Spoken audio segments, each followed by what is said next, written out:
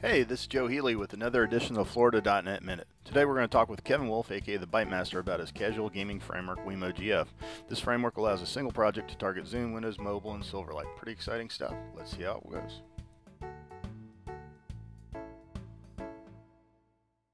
So Kevin, fairly complicated piece of work here. Why'd you build this?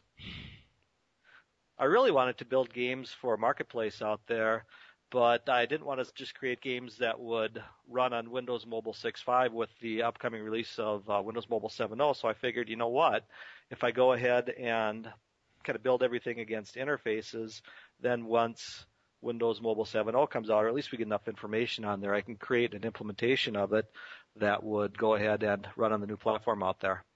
All right, so flexible framework. So essentially, this thing is able to be multi-targeted. Could you target 360 or, well, definitely not for me, but could you also do something like a mono-touch implementation or something like that?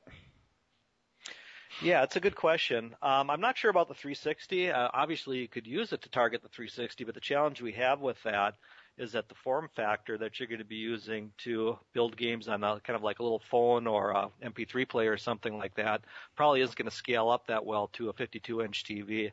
As far as porting it to mono and kind of going in that direction, yeah, I think there's some options. There's a lot of technical challenges with that, but that's something that could be looked at next year. So is this a replacement for XNA? Can I do this instead of XNA programming?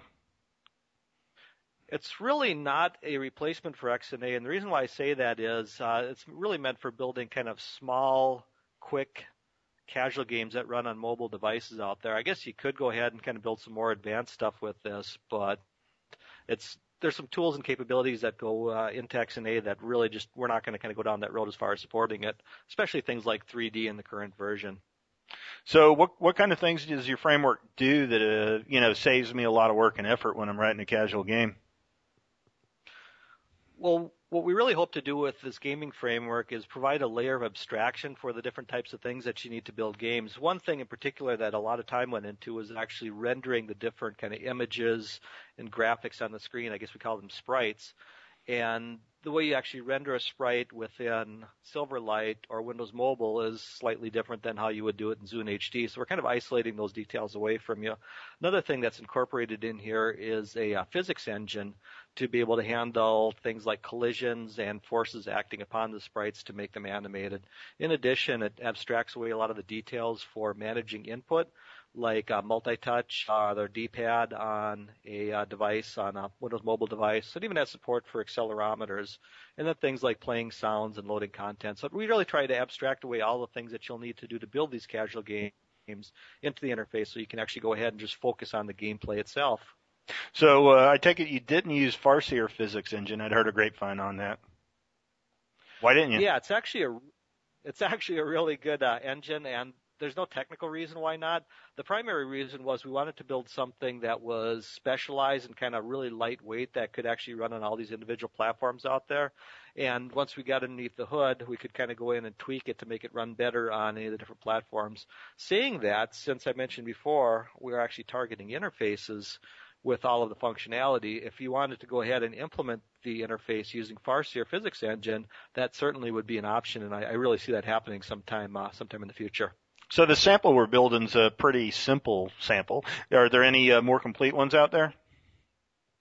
Yeah, there are actually. If you download the full source, not just the download setup program, you'll actually download 3 games along with, I think, about 10 or 11 small little sample applications. So tried to build lots of little samples out there to kind of get you going. Cool. All right. Yeah, I'll list some links to the samples in the presentation, and people will be able to see it and work out pretty good. Let's see. So, have you posted any games yet to Marketplace? Slacker?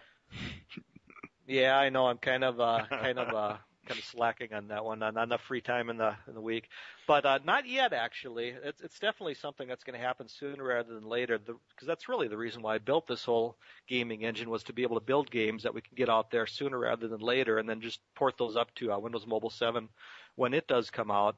As far as Marketplace goes, I'm really excited about kind of building games in this fashion, because all the details to actually get your game certified and run and marketplace. We hope to kind of get those isolated in the gaming framework, so by the time you actually build a game with this, we'll be able to kind of deploy it out there, and the certification process would go a little smoother. So does the framework cost anything?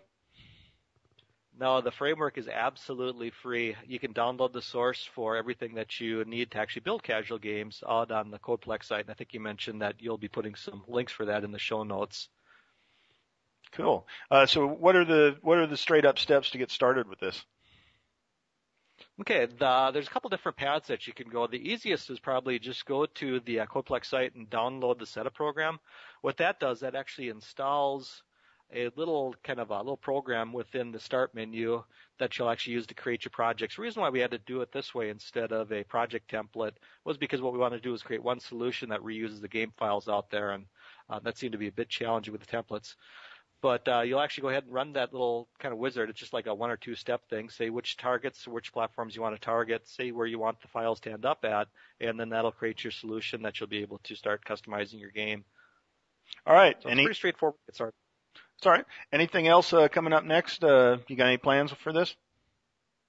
Yeah, the next thing that I'm really excited about, once we kind of get this first version stable and just a 1.0 type release on this, we're actually going to start looking at doing some online stuff. The first couple things that come to mind would be, I guess, building some type of a high score service so that you could very easily and quickly build a high score kind of screen into your game to be able to share that information.